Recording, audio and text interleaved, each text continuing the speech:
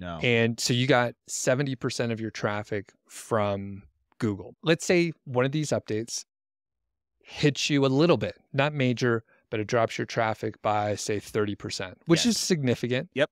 And it doesn't mean you're like penalized. It doesn't mean you had a manual action. It just means Google has now turned the thumb screw, and whatever you're doing, they didn't like, or they accidentally cut you up, which is happens every single update. Yeah. How are you not scared? Because it could represent a 40% drop in your traffic and probably revenue. Yes.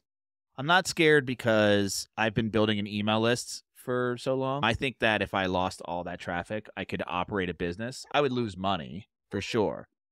But there's a few things. One, my business is only run by 3 people. Those people are my family members. So we're all in it together. If everything does well, we all benefit. If it does poorly, we all take the hit together. So it's not that like I'm the owner and I get like this exponentially more money than everybody else. My goal, it's not there yet, but my goal is that we're all paid the exact same amount of money salary-wise, and we're all in charge of our domains. Steph and I are very close. My brother's still working in the business and coming up. But once that's the case, then it's like when the business does poorly for whatever reason, we all do poorly. But that's all I have to worry about is those people.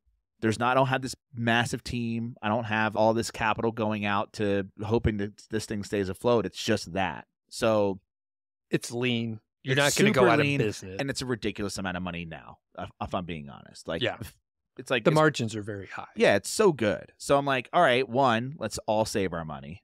And we've been doing that, right? We have assets, things like that. We've been investing in other things. And that's like the behind the scenes of it. On top of that, the email list, I could keep sending emails to that list and keep selling products for a good long while. But on top of that, I do paid ads too. So I don't mind paying to play because I have products with high enough margins that I can do that. And I'm constantly trying to innovate new products that will increase our LTV, which is our lifetime value per customer. And even this year, like we have a new product that we're going to test and we're going to see if it works. And if it does, it's going to vastly improve our LTV. It's something we can sell via email. It's like one of those products that can't be impulsive, more of a personal thing. I've never in my life worried about being able to afford or being able to make money.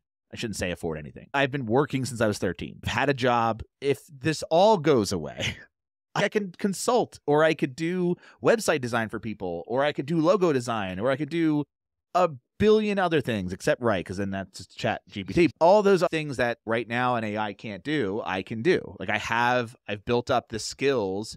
Maybe all 3 of us have to go get our own jobs, but we can do the skills that we learned in the process of building these companies. So that's why I'm not scared, because at the end of the day, I'll be able to do something.